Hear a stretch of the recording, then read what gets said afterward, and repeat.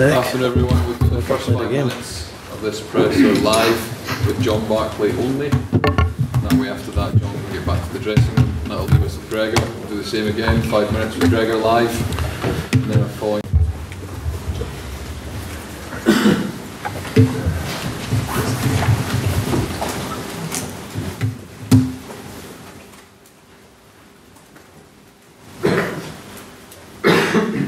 Gregor, in that first half, you worked hard on basic skills under pressure when you've been involved in Scotland. How surprised were you by that, this chance? Look, I thought the basic skills were pretty good in a number of areas. Tackling was outstanding. Our contact work, clearing contact when we had the ball was outstanding. To create those opportunities needs some passing skills and realignment, but obviously a couple of missed opportunities when we did get there. And sometimes that's what the defender does. I thought Rob Carney did really well when Stuart went through, just step back when Stuart was about to pass, and Stuart finishes them off in every training session. But we all make errors, and we certainly played some outstanding rugby at times today. We caused a very good side problems through the set piece, through the defence, and through what we did in attack.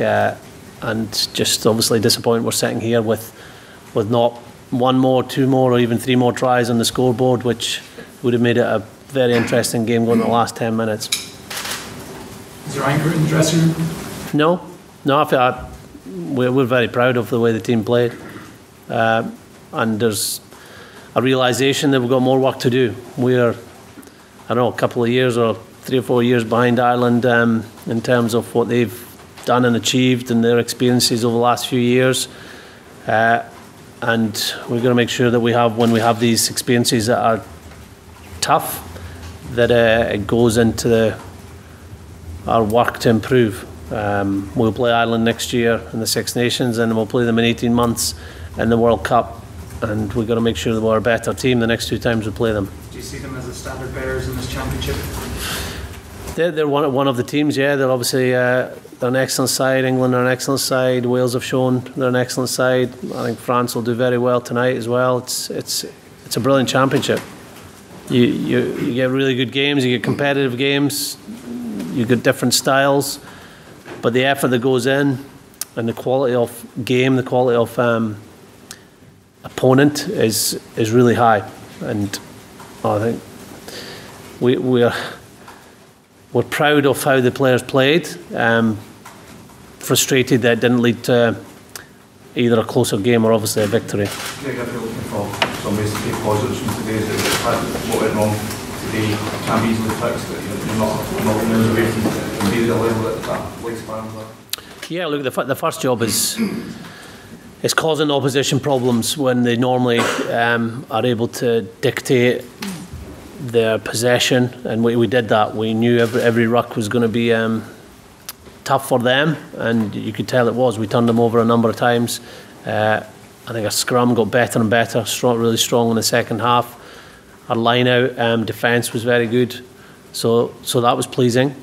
Creating opportunities is the first part, and then finishing them off is the second part when you have the ball. And we did create a number of opportunities. And the more we're in those positions, the more it becomes second nature for our players to score. When you lost in Cardiff, a sense that one mistake was sort of completed in 2 or 3 more. How did you think the boys responded after Peter's mistake? They responded very well. Like, that was night and day compared to Cardiff. Like, that was a team performance right from the start, that we were committed, focused, we were taking the game to the opposition, and kept going right to the end. Our fitness was outstanding again. It's a shame that Tim stretching over for a try, we didn't get 7 points at the end because the way the players stuck to their task defensively and then getting the ball back and going at Ireland was great to see. Will Ireland win the Slam, do you think? I don't know. You mentioned how tight this Six Nations is. How much of an achievement would it be for Ireland to win the Grand Slam, considering how close all the teams are? Oh, it'd be huge, and we obviously know the away games and home games are something that are hard to do. Ireland managed to get an away win against France in the 82nd minute, so it would be just on its own terms. Winning at Twickenham would be a huge achievement. To do it on the back of 4 games in a row, that'd be fantastic. Obviously, there's not been that many Grand Slams in Ireland like Scotland over the last 100 years, so it'd be a huge achievement for Irish rugby. Nice music for us to think about the Grand Slam. Thank you. Just on that note, we'll move on to the temporary embargo. Thanks for the musical interlude. Gregor, ultimately it's another 20 away from home. Here we go, underway. John, what's your assessment of that 80 minutes?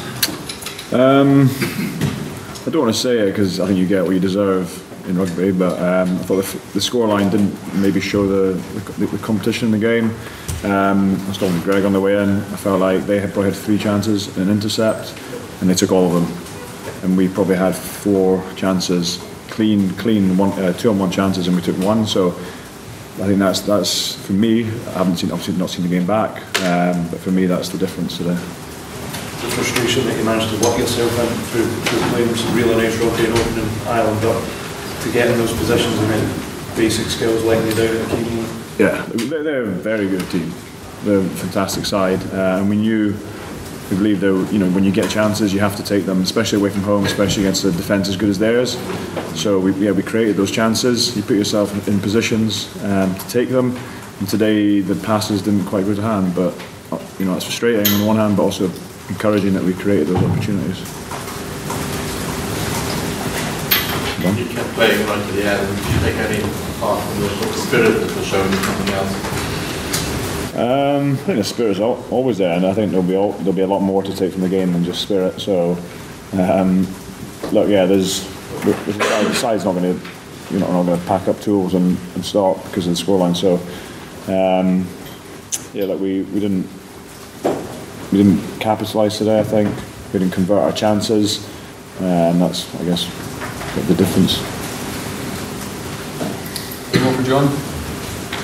Thanks, John. Well done. Boss.